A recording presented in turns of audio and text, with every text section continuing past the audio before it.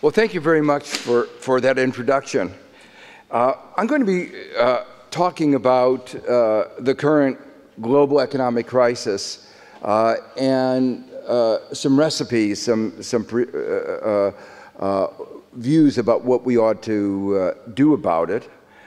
And in doing that, what I want to do is illustrate the use of new models that I think may be useful in trying to understand the nature of the crisis that we're going through. So what I'm going to do in this talk is begin with a diagnosis of my diagnosis of what went wrong, and then a discussion of some of the prescriptions that remedies that follow almost directly from that diagnosis. And then I'm going to talk a little bit about one particular aspect of the crisis, was the rapid spread of the crisis, how problems in one financial institution in one country spread to problems in other financial institutions in other countries. And I'll talk a little bit about the way previous models didn't really deal adequately, previous macroeconomic models didn't really deal adequately with this problem. I've been told I shouldn't say too much negative about modern economics, so I'll contain my negative remarks about economic theory to just a few slides before concluding. I don't think I have to tell any of you here or in the United States that we are in the midst of a very long and deep economic downturn. It's still in the United States the case that almost 1 out of 6 workers who would like a full-time job can't get one. Unemployment in Europe is almost comparably high. Well, if we think about the current situation, I think we have to realize that before the crisis, that is to say before 2008, the U.S. and to a large extent the global economy was in a sense sick. I say that because in a sense what was going on with the seeming prosperity was based on a real estate bubble. The largest bubble, of course, was the United States, but Spain and other countries had their bubbles. Those bubbles led to a consumption. Those led to a consumption boom, and the nature of that bubble, the extent of the artificial support, that the economy was receiving, is illustrated by the fact that approximately the bottom 80% of Americans were consuming roughly 110% of their income. Now, you don't have to have a PhD to figure out that that's probably not sustainable. You can't consume 110% of your income year after year. And as one of my predecessors as chairman of the Council of Economic Advisors in the United States once said, that which is not sustainable won't be sustained. This particular pattern was not sustained. Well, one of the important implications of this is, every once in a while you hear rumors, hope statements from the Fed or from the administration that the American consumer is coming back. Well, that's probably not going to happen. The savings rate in the United States before the crisis was 0. That's not likely to happen again. It was a basis of an enormous irresponsibility, bad banking practices, and a bubble, a belief that while they were consuming 110% of their income, their wealth was going up because of the real estate bubble. So we should realize that even after deleveraging, savings rate is likely to be around 5–6% or higher. And even after the banking system is fully fixed, real estate investment won't return to normal for a long, long time, given excess capacity. And that's important because before the crisis, 40% of all investment in the United States was in real estate. So that's gone. So there are these two big gaps in our aggregate demand: consumption, the fact that savings has gone from 0 to 6, and 6% of GDP, and real estate investment, which was, as I said, 40% of all investment. Well, the problem was that the bubble hid the underlying problems. And worse than that, after it broke, it left in its legacy these additional problems of excess capacity and excess leverage. The fundamental mistake in the United States and in most of the other countries was to think that fixing the banking system would suffice. And if you look at what the US government did, it focused on the banking system, didn't worry about mortgages, the suffering of 7 million Americans, families have lost their homes. That was sort of collateral damage of our banking system. They didn't worry about that. They didn't worry much even about the stimulus. The stimulus was too small. And why didn't they worry about this? Because they thought that the underlying problem was a banking sector problem, and you fix the banking sector, it's in the hospital for a year, 2 years, and in the meanwhile, while it's in the hospital, you need some artificial support of government stimulus, but then once the banking system is fixed, you'll go back to the wonders of the economy back in 2007.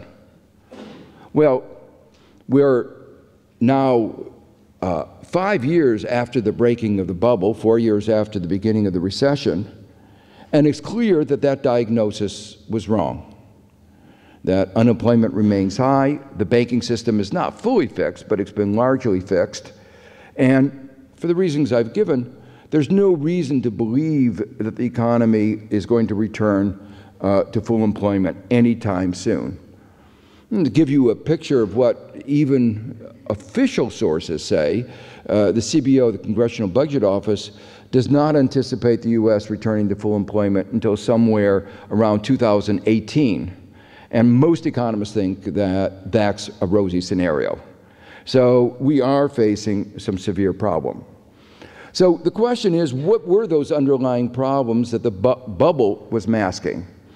And there are 5 that I would like to talk about, but since they've only given me an hour rather than my usual filibuster of several hours, I won't be able to talk about all of them. But the 5 I would have talked about are the structural transformation, inequality, oil, globalization, and the buildup of global reserves. I'm going to focus most of my remarks about the first 2 of these issues. Given the depth and length duration of this economic downturn, it's very natural to think back at the last severe economic downturn, the Great Depression, and to see if there were some similarities between that event and the current one. And I'm going to try to argue that, in fact, there are a great deal of similarity between those 2 events, and that by thinking about the Great Depression, we may have some insight into the current economic trauma and some insight into what policies might address it. So if we think back into the Great Depression, it was a period of enormous structural transformation. The economy was moving from agriculture to manufacturing. At the end of the 19th century, beginning of the 20th century, most people were working in agriculture. You needed to do that to produce the food that people needed to survive. But then, beginning in mid-19th century, but extending into the 20th century, there was enormous increases in productivity in agriculture. So we went from a world in which most people lived on the farms making food to a situation today where, say, in the United States, only 2% of the labor force works in agriculture, and it produces more food than even an obese population can eat. So, and we are major exporters. So that illustrates the magnitude of the transformation of our economy. Of course, as people move out of agriculture, they're not needed, they have to move somewhere else. And where they moved at that time was into manufacturing. Well, the suggestion, I'll come back to it, is that we're going through a similar period of structural transformation, a transformation from manufacturing to services. And again, it's caused in a sense by our good luck, by our good, technological progress. That technological progress means that we need fewer and fewer workers in manufacturing to produce the TVs and the cars and the other things that we consume. And so if demand for manufactured goods goes up more slowly than productivity, that means employment in manufacturing is going to go down. And that's really the basic phenomena, that inevitably, that from a global point of view, that the growth in productivity has been so high that employment is going to be diminishing in the advanced industrial countries. I come from Gary, Indiana, which is a steel town. It was founded in 1906. It was the first integrated steel mill. And I recently went back to visit the city. It's very dramatic because it looks like a war zone, like it was bombed out. And they actually use it for making movies about what happens in Somali, because it's a little bit safer than Somali, but it looks as equally devastated. What's happened, of course, is that production in the steel mills is the same as it was 30 years ago, but it uses 1/6 of the labor. And since the United States doesn't believe in having government help anybody, what's happened is that the city has become totally decayed, and the same thing is in Detroit and many of other cities. Well, to go back to the Great Depression, basically the problem is that if labor gets trapped in this sector in which productivity is going up but income is going down, then obviously people in that sector can't buy goods from other sectors, and it has a macroeconomic consequence. So the basic notion is that technical change can always induce large distributive consequences. There can be winners and there are losers. In general, the winners should be able, can compensate the losers. Of course, they seldom do. Now, in analyzing this problem with my colleague Bruce Greenwald at Columbia, we constructed a model where we could ignore these distributive effects, and you get the result that with free mobility, all workers are better off. So technical change makes everybody better off. But the essential point of our analysis is to show that with imperfect markets, in particular with imperfect mobility, those in the rural sector get trapped. Productivity is going up, prices go down, wages go down, and those in the rural sector get worse and worse off. But the problem then is that that has spillover effects on others.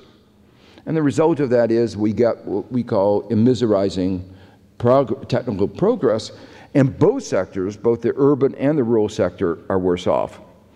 So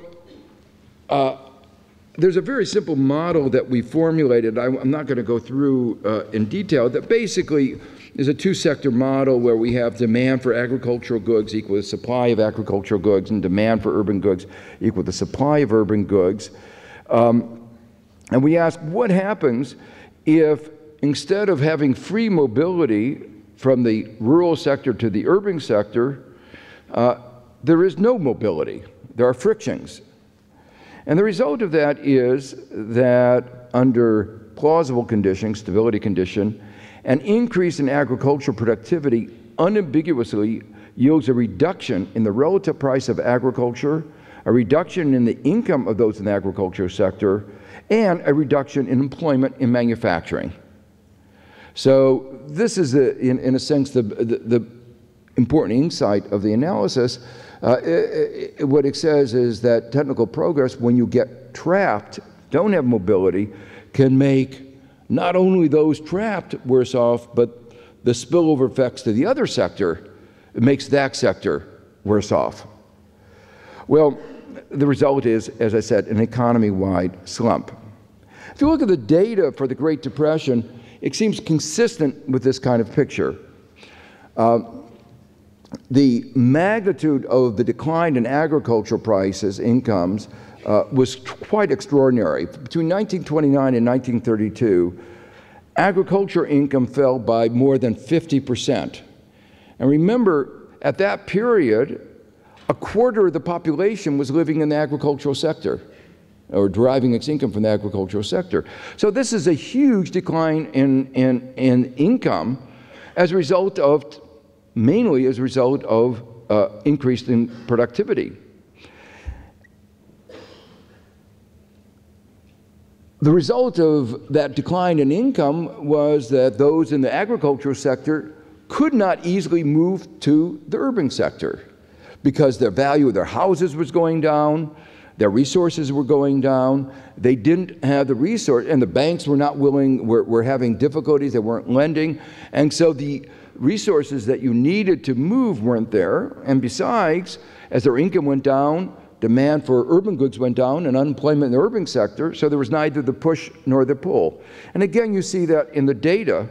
While in the 1920s, while there was a more gradual decline in prices in the agriculture, there was a great deal of migration, out-migration from the rural sector. The percentage of the population in the rural sector declined from 30% to 25%. But in the 1930s, there was almost no out-migration. In fact, in some places, there was remigration into the rural sector. Now, one of the difficulties in discussing events like the Great Depression is that lots of things are going on at one time. And as we look back on the period, everybody talks about the financial crisis, the banking crisis. And the question is, of course, what caused what? Was it the financial crisis that caused the real crisis caused the financial crisis? Well, it's pretty clear. The story that I just told makes it clear the increase in productivity in agriculture was not caused by the financial crisis. This was a real shock to the economy. It was something real going on. The banking crisis, if you look at the timing, was really a result of the weakening of the economy. When an economy goes into a recession, banks get into trouble. People can't repay the loans. But of course, the weaknesses in the financial system deepen the economic downturn and perpetuate it. So the two do eventually become intertwined. Well, that leads very naturally to the question of what can one do to help the economy recover? And the simple model that I described before provides a framework in which one can address that question. What we can show is that, in that model at least, an increase in government expenditure increases urban employment and raises agricultural prices and incomes. And what's interesting here is that even though the underlying problem is structural, that is to say, this transition from agriculture to manufacturing, Keynesian policies work. Of course, even more effective is the case if spending is directed at the underlying structural problem, helping people move from the rural to the urban sector, giving them the skills to increase their productivity in the urban sector. And that is, of course, what eventually worked in the case of the Great Depression. In the Great Depression, there's a big debate going on in the United States about what was the role of the New Deal. What was the role of the government stimulus that was associated with the New Deal? Was President Roosevelt, when he took office, began a program of increased government spending, and he had some other structural policies as well. And it's widely criticized because the U.S. did not really get out of the Great Depression until World War II. But our analysis provides some interpretation of what went wrong. The first problem was that the New Deal was just not big enough. Just like the stimulus of 2008 and 2009 was just not big enough. It wasn't big enough to offset the huge negative effects of declining farm income. And the second problem, again analogous to what's happening today in Europe and America, the New Deal was not sustained. In 1937, there was a disease that spread around the United States called deficit fetishism. People started worrying about the deficit. Happening now in Europe too, and in America. And what did they do in response to the worries about the deficit? They cut back in government spending. And guess what happened when they cut back in government spending? The economy went into a double dip. Sound familiar? And that, of course, is what's happening in Europe today.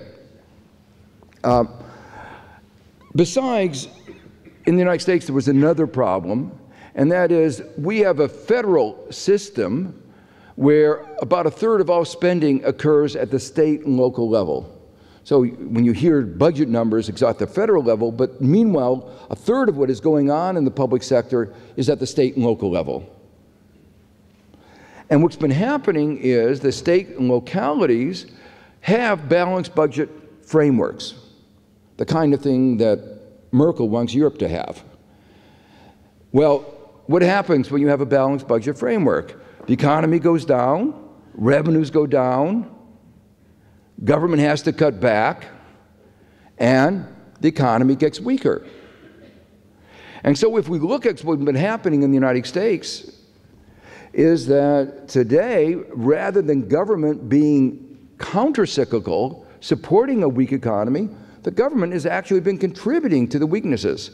Right now, there are nearly 1 million fewer people in the public sector than before the crisis.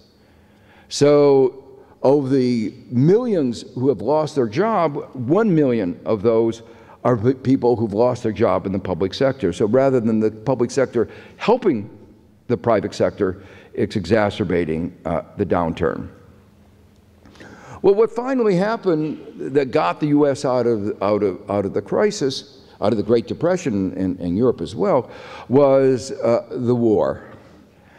In a sense, World War II was a massive Keynesian stimulus. Of course, in terms of the economy, it would have been a lot better if we had spent the money on things like investments that improve productivity than bombs, but we didn't have any choice at the time. And that spending did stimulate the economy. But it did something else. It was unintentionally an industrial policy. It changed the structure of the American economy. It moved people from the rural to the urban sector. It provided them with training. It provided them with the kinds of skills they needed to be a skilled industrial workforce. And then after the war, we did one more thing. We passed something called the GI Bill that guaranteed everybody who had fought in the war a college education. So it was a dramatic upskilling of the population to reflect the needs of mid-20th century. And it worked. There was one other important aspect, which was there was a lot of forced savings during the war, and this helped provide stimulus to buy the goods after the war, which is in marked contrast to the legacy of debt that we all face today. Well, there are a large number of theories of the Great Depression, a large number of theories, standard macroeconomic theories explain periods of extended unemployment. One theory that you hear, particularly from people in central banks who don't like to admit that they messed up on their monetary and regulatory policy, they like to blame labor markets. It's just one of those things. You always want to blame what somebody else did for the problems. So you may have heard senior officials at the ECB talk about labor market rigidities as the cause of the problem. Well, in our model, we can investigate that, and we can ask the question, what would have happened if we lowered urban wages? Well, in the model, it's very clear what happens. Lowering urban wages lowers agricultural prices and lowers urban employment. It actually makes the downturn worse. High wages are not the problem. And the reason is perfectly clear. Lowering wages would lower aggregate demand and worsen the problem.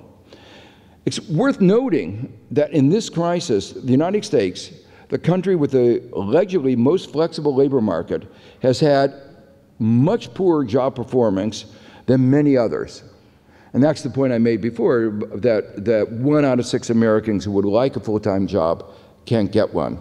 And there are a lot of other, now over 40% of those who are unemployed are long-term unemployed. Another hypothesis that is sometimes put forward for the economic downturn, especially by those on the right, they want to blame government. It's not that the banks mismanaged things, it's the government that was the source of the problem.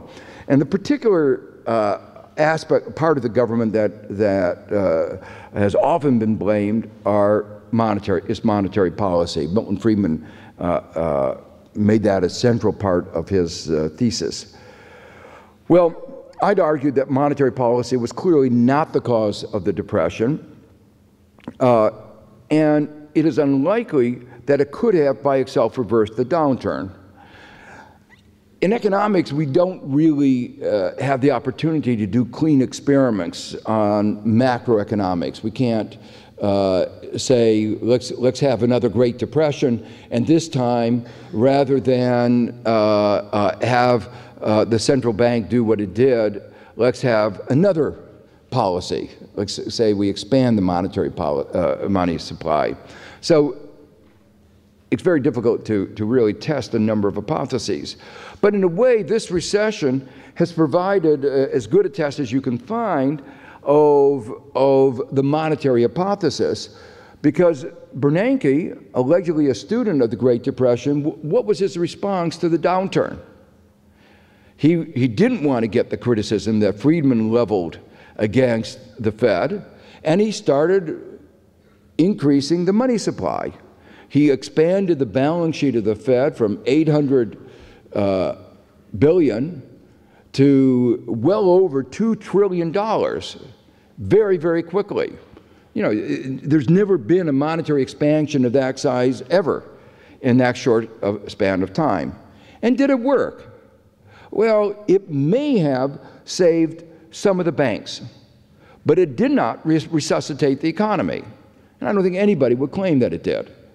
So the important lesson from that is that monetary policy not only wasn't the cause of the Great Depression, it's unlikely that monetary policy by itself could have reversed it. Another part of the explanation that is sometimes of the interpretation of the Great Depression are the gold standard, monetary arrangements. Again, I'd argue the gold standard didn't cause it, but gold standard, the system, the gold standard system did inhibit adjustment. When you have a big shock like that, you need to adjust. Different countries need to adjust in different ways, and the gold standard inhibited that adjustment. And we have a little bit of evidence on that, because if we look at different countries, many of them, most of them, eventually did leave the gold standards, and the countries that left the gold standards early, like Argentina, did a lot better. Of course, that doesn't fully answer the question, because some of their gains were based on competitive devaluation, bigger than neighbor policies. They gained an advantage at the expense of others. But the big lesson from this is that in what we call internal devaluation, adjusting wages and prices, you could keep the gold standard, your fixed parity with gold, and lower wages and prices in standard economic models that would have been fully equivalent. But internal devaluations didn't work. They were no substitute for exchange rate flexibility. It should be obvious that there are direct implications for Europe, because Europe has voluntarily put itself in shackles of the euro. And that inhibits adjustment of various countries within Europe to the shock of this structural transformation, and with consequences that you are now experiencing. Well, let me just make a very few asides on the relevance of standard macroeconomic models for understanding this downturn, at least from the perspective of what the structural transformation interpretation that I've just given. Since such structural transformations occur very seldom, it's very difficult for rational expectations models to be of much help.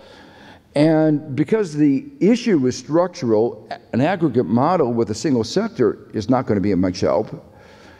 And since among the major effects are those arising from redistribution, a representative agent model, which is standard in most macroeconomics, or was until recently, is not of much help. And since central issue entails frictions of mobility, assuming perfect markets is not of much help. Well, that's one important aspect, I think, of trying to understand the underlying problem that we face today, we in the advanced industrial countries. This structural transformation, of course, is compounded by globalization. That is to say, not only is it the case that productivity has increased and decreasing total demand for manufacturing employment, there's a shift of the location of that employment from advanced industrial countries to the emerging markets. But there's a second issue I want to talk about, which is inequality.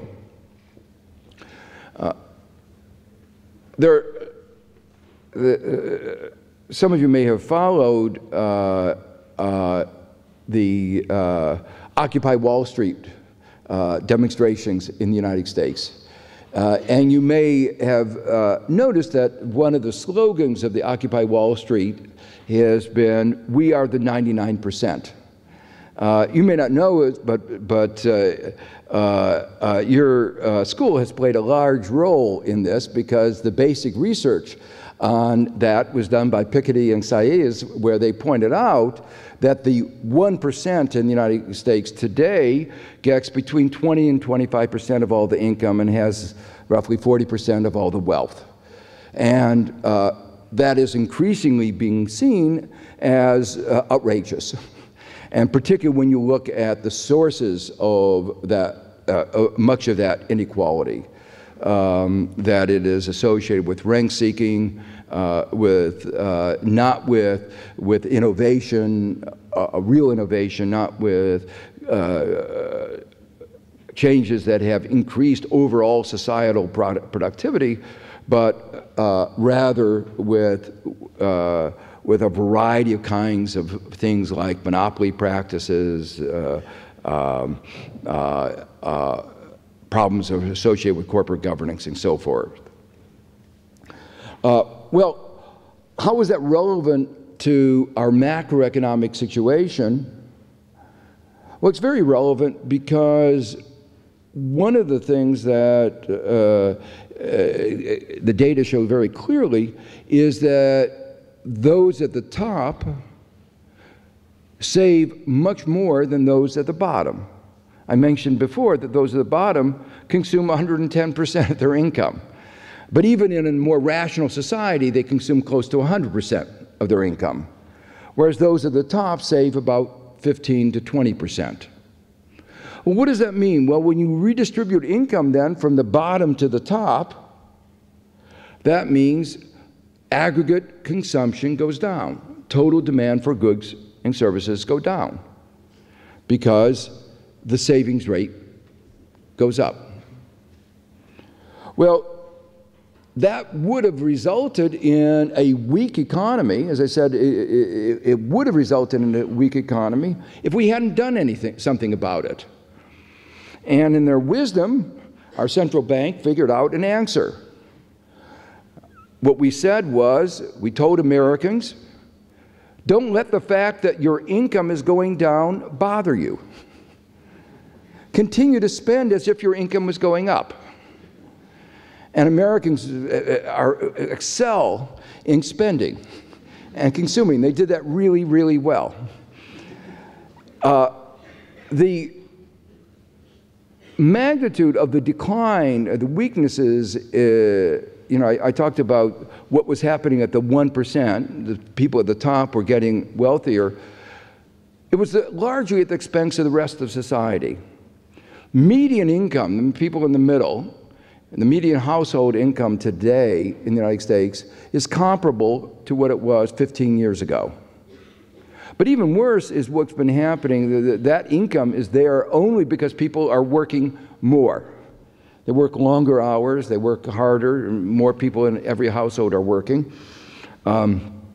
Sometimes people contrast that with France, where you excel in leisure. At least in the standard models. But anyway, if you look at the data on the income of a full-time male worker, his income today is the same as it was a third of a century ago. So there's been stagnation in incomes for a third of a century. So whatever the wonders of capitalism and the growth that has occurred, it hasn't benefited most workers. All the benefits have gone to the people at the top. Next is something about our market economy. Well, to go back to to the theme, what we said to these workers whose income was going down, spend your income as if your income was going up. Well, how do you square that circle? How do you continue to spend if your income is going down? How do you spend as if your income is going up? There's only one way you can do that, and that's borrowing. And our banks obliged, and they lent in a very irresponsible way. Well, the interesting thing is that today, as we go into the 5th year of our recession, the problem is getting exacerbated.